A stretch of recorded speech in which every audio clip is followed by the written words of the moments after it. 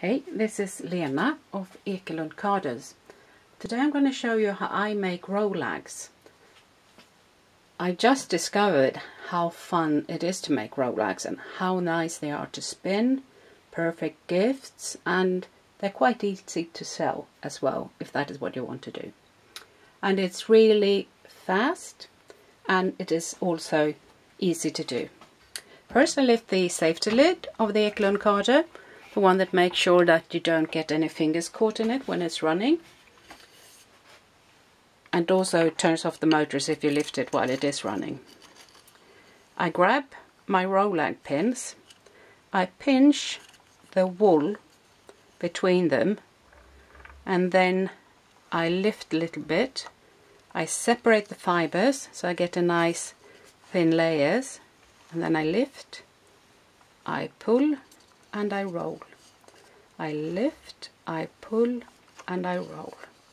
So you do this until you've got as much on the rolag pins as you want to have. And then when you are done, you just put your hand underneath, like so, to get a nice finish. You pull out your pins, and you've created a rolag. Just like that. And depending on which way you turn them, now I turn them like this, then you get the outside in.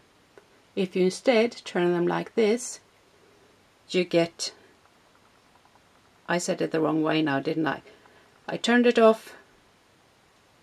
Anyways, if you turn it off like this, the outside of the drum will be the outside of the rolag.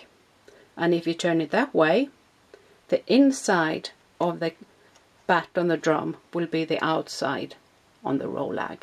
Now I got it right. So there is still at least one more to do there. And here are the others that are made from this batt.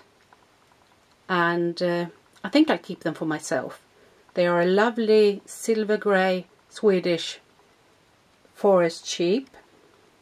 And it is mixed with hand-dyed silk. So it's going to be yummy to card. Sorry, to spin. It's really not my day today, is it? Anyways, drive carefully and safely so that we can meet again.